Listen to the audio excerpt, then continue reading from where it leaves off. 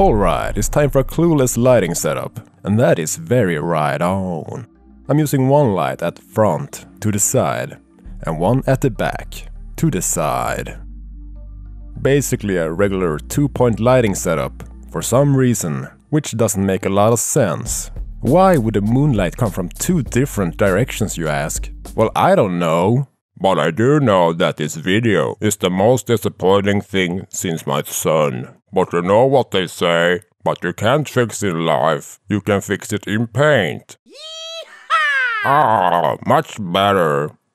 Ah, yeah. Anyhow, I'm gonna use 2 Neewer CN-304 LED lights, in case if you were not wondering. They are basically just the same as the CN-216s, which I reviewed 2 years ago, just with more LEDs.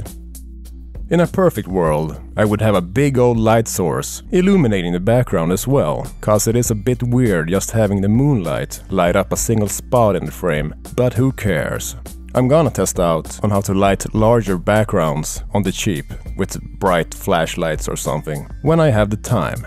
There's really nothing more to say. Let's montage this thing.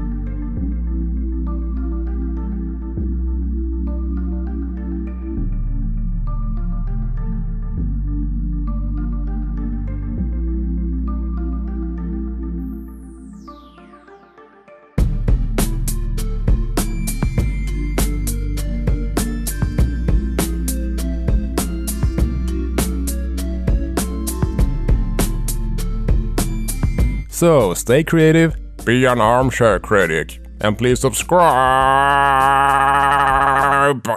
What up?